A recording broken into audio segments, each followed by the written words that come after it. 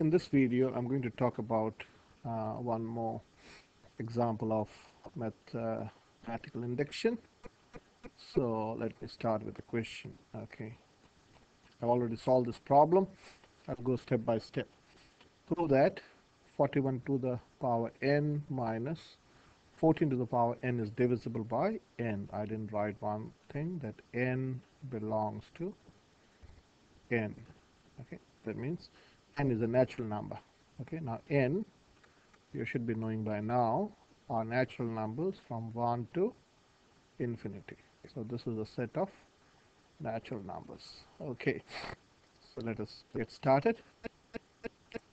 So you always start in mathematical induction, you start with the statement that you want to prove. So this is basically a statement. So we are saying P of n is 41 to the power n minus 14 to the power n. 14 to the power n is divisible by 27. That's what we want to prove. That's our, you can say, base statement. Okay, so what happens? You start with P of 1. So we know P of n is 41 to the power n minus 14 to the power n. Now we know n1 is the first natural number. You start with 1. So P of 1 is 41 to the power 1 minus 14 to the power 1, which is 41 minus 14, which is 27. That's fine. So what does that prove? That P of 1 is true because 27 is divisible by 27. Okay, now the next statement is crucial. So what do we say? So let P of m, which is 41 to the power m minus 14 to the power m, be true. Be true means, which implies that 41 to the power m minus 14 to the power m is a multiple of 27. That's what we mean by saying it is true, is a multiple of 27. Now if it's a multiple of 27 or it's divisible by 27, you can make this assumption or make this statement that 41 to the power m minus 14 to the power m is equal to 27 lambda. Okay, where lambda belongs to n. And from this, if you make this the subject, 14 to the power m, you can understand that is 14 to the power m minus 27 lambda. I didn't write here, so let me write here. Lambda belongs to n. Okay, that is important. Okay. Okay, now the next is, this is a crucial step or the most important step. Till here we didn't do anything. So now we say, okay, what happens if instead of m you have m plus 1? That means you got one number next to m. Means if m is 5, what is p of 6? Excuse me. So p of m plus 1 will be 41 to the power. Instead of m, you write m plus 1 minus 14 to the power m plus 1. So now this becomes same thing. Here this is a change. 14 to the power m times, this dot means times, to the power 1. Okay, this is pretty simple.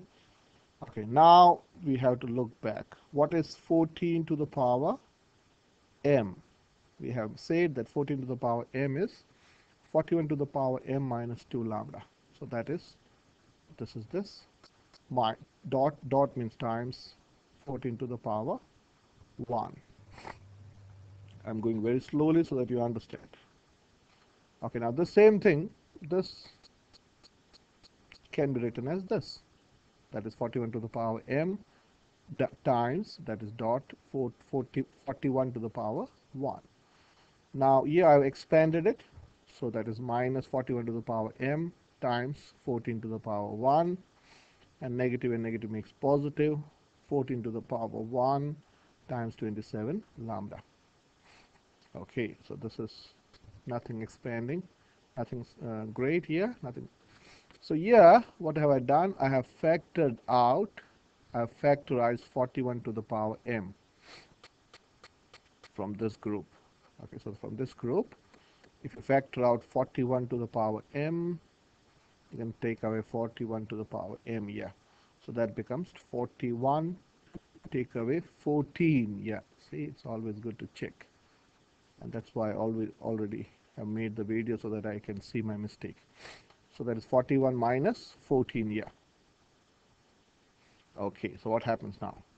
Now 41 minus 14, you should know it's 27. This is this 27 plus 14, the same thing written down. Okay, now what can you factor out? Okay, I don't know why I put this. So can you factor out a 27? Yes, you can. So if you factor out 27, it's 41 to the power m plus 14 lambda. Now this is